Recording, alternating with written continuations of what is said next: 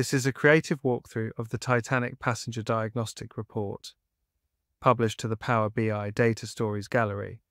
We'll walk you through the report and creative decisions that we made. Our data comes from the open source Kaggle Titanic Machine Learning from Disaster dataset. The report design is taken from the idea of an interactive museum exhibit, walking you through the night of April 15, 1912. On the left, we have introduced navigation as a way of progressing through the data story, taking you through an introduction, the demographics of the people that travelled on the Titanic, who survived, and the survival rate. Adding navigation is a good way of identifying different topics within one subject. It's a way of breaking in separate topics that build into one data story. If you would like to find out how we build navigation in Power BI, check out the link, How to Build Navigation in Power BI, in the description of this video. The creative approach that we have taken for this report is to introduce a sepia tone to the background to give it the look and feel of an old newspaper from 1912. We have opted for sepia tones and strong imagery to set a strong contrast between background and the content. The cover page identifying the first branded screen. We designed the cover page like we do for all our reporting and to give a sense of engine branding, so that we know where we are and in the right report.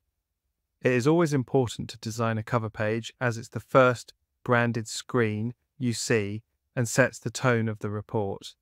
Make sure your company's branding is on the cover page.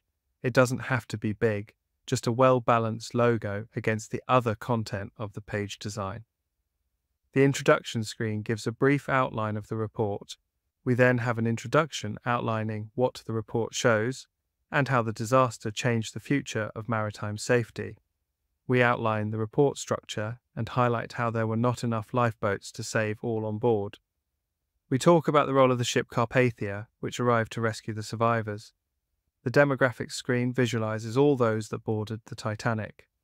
On this page, we are looking at where the passengers boarded and in what class first, second, and third. In the top left corner, you can see how many passengers boarded in each class. To the right, we can see what proportion of passengers were in each class and the areas they occupied. If you click the ticket class, you can see which areas they occupied.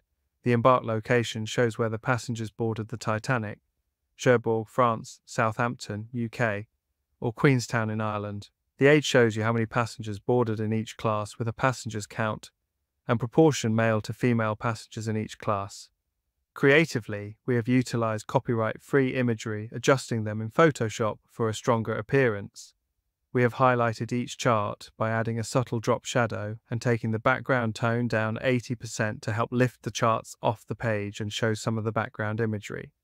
The Who Survived screen shows who survived and who perished by class and embarkation. On the Who Survived screen, we are using a slightly different color palette. We have based our palette off the red in the White Star logo. If you would like to find out how to develop a color-safe palette for Power BI, check out the link in the description of this video. Here we can see the who survived and who perished. The perished count is marked in red, whilst the who survived is marked in blue. From the data, we can see that there was not enough lifeboat capacity to save every one of the people who lost their lives that night, even with collapsible lifeboats. The survival rate shows the proportion of whether they were adults, children, seniors, teenagers, or young adults who were saved by the lifeboats. The plan view shows what proportion were male or female and what travel class they were from, with a stark reminder that there was a 38% survival rate from the disaster. This concludes the creative walkthrough of the Titanic report. This Power BI report was shown at SQLBits 2024, when Barry Smart demoed the report as part of his Microsoft Fabric machine learning tutorial, which he has turned into a series on this YouTube channel. When designing your report, you need to think about the medium it will be presented on. As this report was being debuted at the SQLBits conference, what was designed on a monitor was presented on a projector. We opted for strong contrast between foreground and background artwork.